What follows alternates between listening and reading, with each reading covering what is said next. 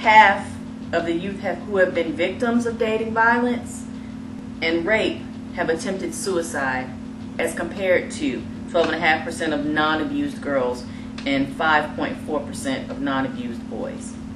So those numbers are startling. They are chilling.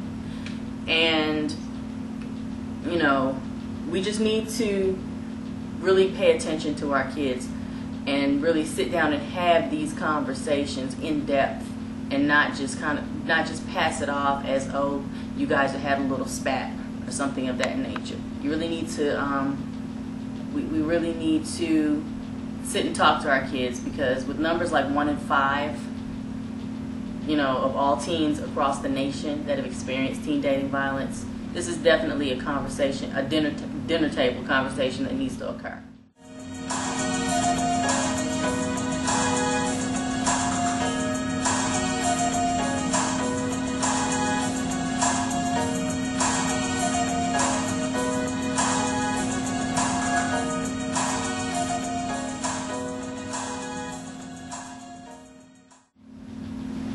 What's good, everybody? Miss D here, bringing you another hot topic on the Teen Scene 10. So I'm back with you today continuing my discussion on teen dating violence. And this segment, we're going to talk about dating basics and the relationship spectrum. Now, what is a relationship spectrum? All relationships exist on a spectrum, and that spectrum ranges from healthy to unhealthy, from unhealthy to abusive. So I'm going to give you the key characteristics of a healthy relationship, an unhealthy relationship, and an abusive relationship. So let's get right into it. So let's start with healthy, because, you know, we always want to start with the good stuff first. So a healthy relationship is based on equality and respect. And that means you and your partner are making decisions together. You can openly discuss anything you're dealing with, you know, problems, choices. You enjoy spending time together, and you can be happy when you're not together.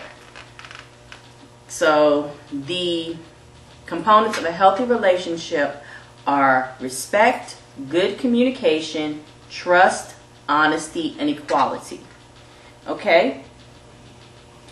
Your unhealthy relationships are based on attempts to control the other person. So that means one person is making most of the decisions. They pressure their partner about sex, or refuse to see how their actions can hurt someone or hurt their partner, and they feel like you should only spend time with them. So the characteristics of an unhealthy relationship are breaks in communication, pressure, dishonesty, struggle for control, and inconsiderate behavior. So those are unhealthy things. And please be very clear that unhealthy and abusive go hand in hand. So if you're in an abusive relationship, you are in an unhealthy relationship as well. Abusive relationships are based on power and control. So you see there's that link, control, because an unhealthy relationship, remember, is where the person is attempting to control another person. And abusive relationships are based on power and control. But it's to the extreme, where in an abusive relationship, one person is making all of the decisions. Sexual choices, to your friends, to your boundaries, what's true and not true. They expect you to spend all of your time with them, and like they don't even want you to talk to anyone else. You know, especially and they definitely don't want you to tell anybody else what's going on in that relationship, because they don't want to be outed as being an abuser or a manipulator. You know, there's a lot of, well, let's get into the characteristics of an abusive relationship: accusations, blame shifting, isolation, pressure, and manipulation. You know, so those are all things that, well, again, are unhealthy and abusive. And please don't make the mistake of thinking that just because your partner, in an abusive relationship, just because your partner is not hitting you or harming you physically, that you are not in an abusive relationship. Don't think that for 2 seconds, because you know, it's not healthy if your partner is inconsiderate, or disrespectful, distrustful, tries to control you emotionally or financially, keeps you from getting jobs or getting fired so that they can maintain that control over you, you know, your finances. Again, this topic spans not just from teen dating violence, but to also young adults in college as well. So, you know, the foundation may have started in high school or during the teen years, but it continues on through college.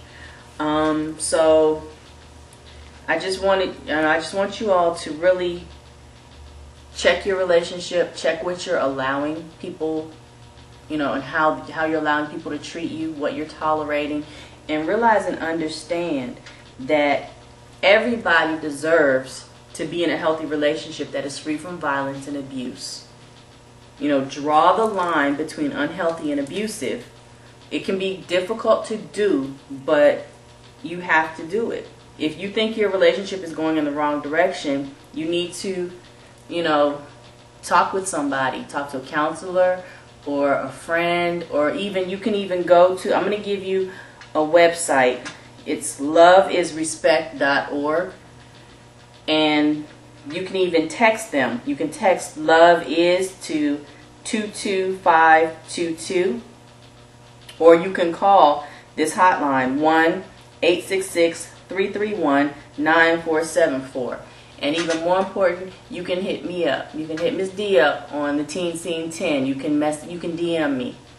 And if you need it, you know, if there's any information that I can get for you or provide for you or help you figure it out, I will definitely do my part. I'm not a counselor, but I can do the research and I can get you connected to somebody who is a certified counselor. So please be safe. Love is respect, absolutely. And Miss D is going to sign off. Stay safe. Be blessed.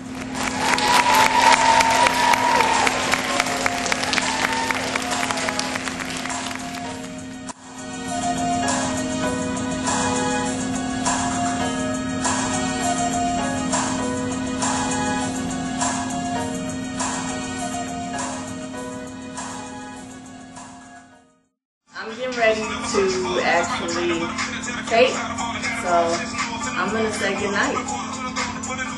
Bye.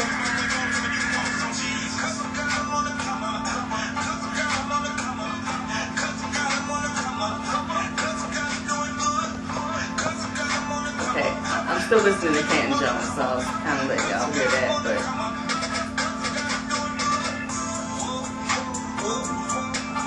alright. Signing off now. See you later. See you on YouTube.